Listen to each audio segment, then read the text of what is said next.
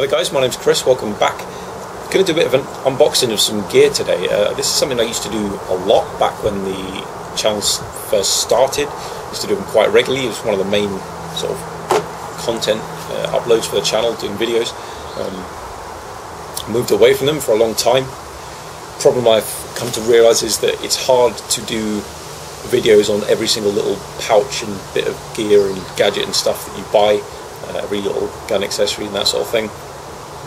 So I wanted to do this video today because I've got a couple of packages, fair bit of stuff coming, just to show basically, like pretty much like everything I buy will get posted on the Facebook, but I have a lot more YouTube subscribers than Facebook likes.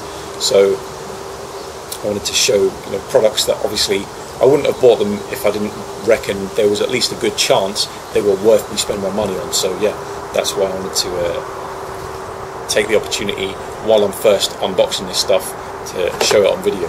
So we've got two boxes here that come in from the States, various different retailers that they've come from, various different types of gear and accessories and things. So we'll start here on my left.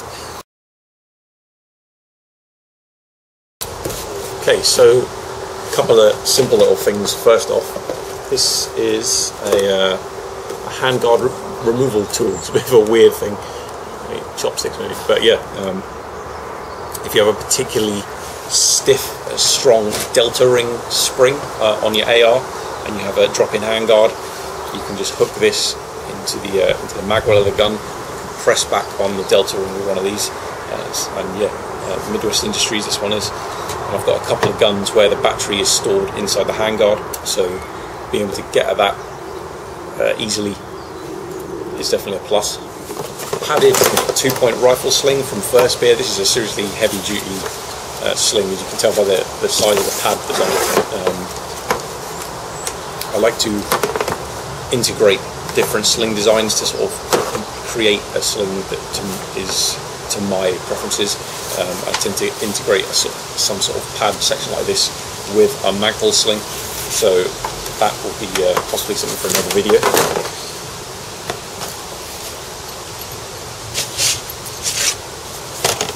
This one, this is something I've been waiting for a long time. This is a completely bespoke custom handguard from Unique-ars. I will put a link to them down in the description box because they are a very interesting company.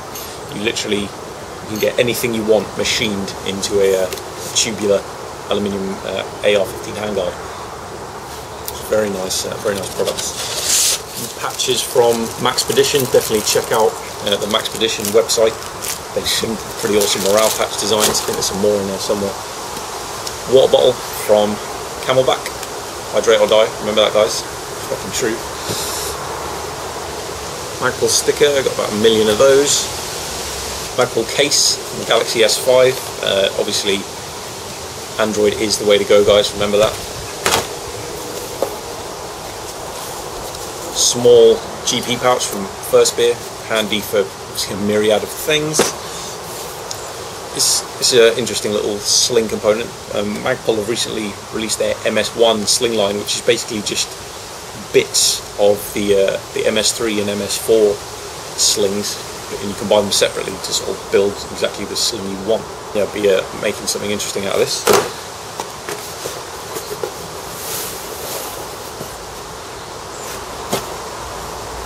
Oh. Obviously something pretty Gucci going on here. These are the Gen 3 combat trousers, Crye Precision, and the Multicam Arid. As soon as these released, I was like straight on these bad boys. I think if you're watching the channel, you probably know a lot about Crye apparel already. So yeah, pretty happy with that purchase, I must admit. And some more Multicam Arid fabric. This is literally just a big old square of the nylon cotton 50/50 Multicam Arid. I've got some pretty, well, if the plan I've got for this all goes the way I hope it will, it's going to have some pretty fucking cool results. So keep an eye on the Facebook and the Instagram, guys. Got some good stuff in store with this. Set that box aside, get into the bigger one. It's kind of disappointing. As you get older, bigger boxes tend not to be as good, but I think in this case we might have a bit of an exception.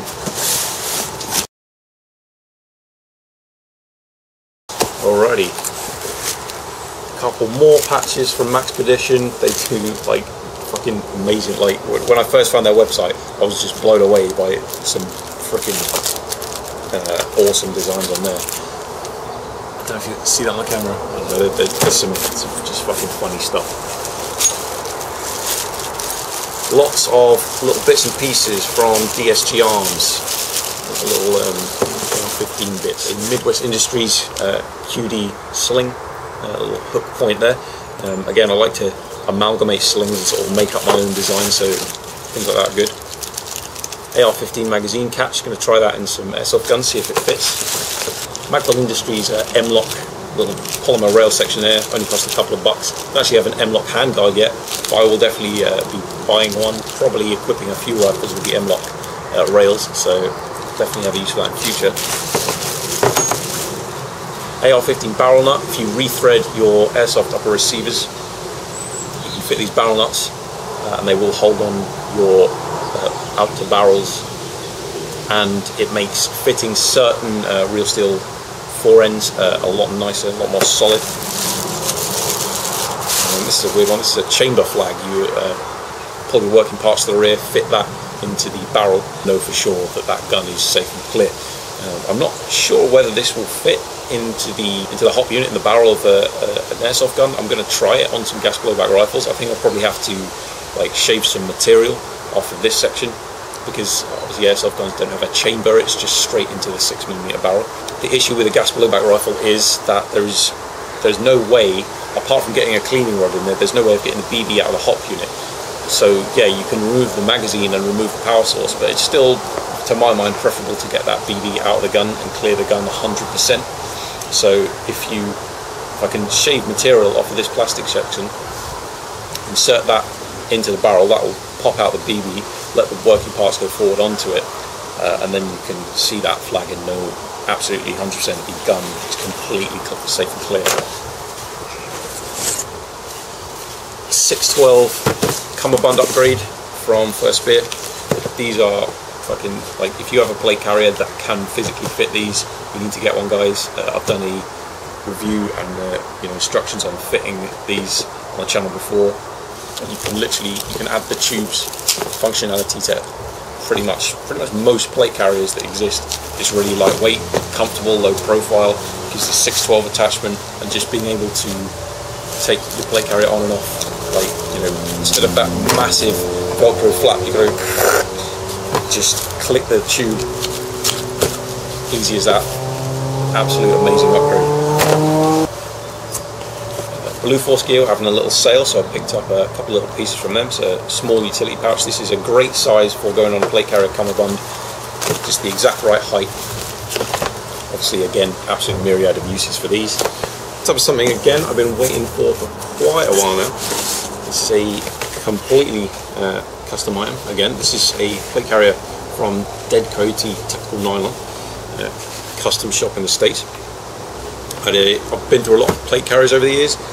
I made a very long list of very picky requirements for what I wanted in a plate carrier. No manufacturer made one exactly to the specs I wanted. So yeah, I had to go down the custom route, and this combined with the FirstSpear cummerbund, I reckon it's going to be a pretty fucking awesome setup. So yeah, I'm looking forward to trying this thing out. A couple more patches, one a little machine shop, and mil-spec monkey. Good shit from those guys. Hydration pouch is a 2 litre from FirstSpear with the 6.9 attachment, which is fully compatible with all your old PALS kit. So fucking awesome pouches, pretty much all I can say about those. Magpul Industries MOE stock. Fucking, I think if you're watching this channel again, you're pretty familiar with these things. Just bloody good stock, really. You cannot go wrong with these. I dig through another violent little machine shop, and a couple more good ones from Maxpedition. If you follow the the Facebook page and getting the Instagram stuff, I post up all these patches. There's some pretty good ones out there. FirstSpear shoulder pad upgrades, very nice padded little upgrade option for any plate carrier that's got more of a basic strap to it. I'll try these out on the dead coyote rig. Some of these. Yep, 2 smoke grenade pouches with the helium whisper backing from FirstSpear. These are again a great option for setting up plate carrier cummerbunds because they are just the right height going on there. A magazine pouch tends to be 1 PAL's row taller than most plate carrier cummerbunds, whereas a smoke grenade pouch is generally the right height. Pretty fucking epic belt. This is the FirstSpear Assaulter's gun belt. I've reviewed this on the channel before. Fucking amazing quality. Cobra buckle, plastic stiffener, Velcro lined on the inside, double layers of webbing. It's obviously the Multicam. They've used, the jacquard webbing and the matching Velcro. Fucking, there's a lot of belts out on the market. These similar sort of webbing belts, and as with most of their products, FirstSpear is pretty much up there with the best. Another FirstSpear chest rig. I'll definitely check this one out in more detail. This is their split front tubes chest rig. So if you want to get it on and off, it takes literally that long. You don't have to put the whole thing over your head. You can just put it on and off exactly like a jacket. Super lightweight,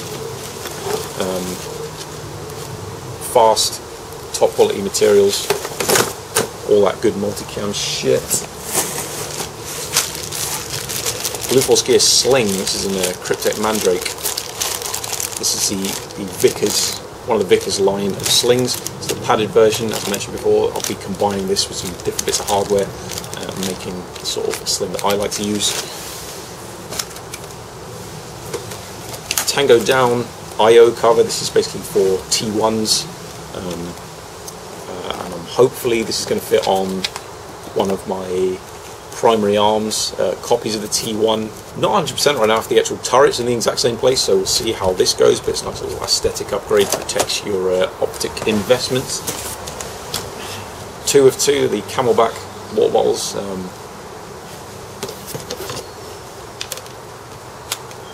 We've got a 750ml here, and this is a full litre. I think a lot of you in the military will probably be familiar with where you get to a point.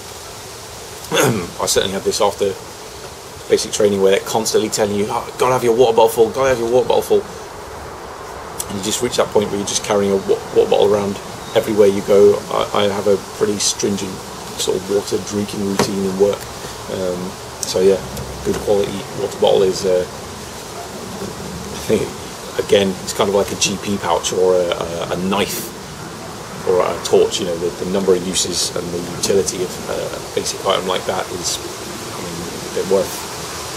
In a survival situation, something like that's obviously worth the weight in gold, and camping, any outdoor stuff, water bottles, absolutely essential, a quality one, definitely worth investing in. That is everything for now, guys. Check out the social media links down in the description box.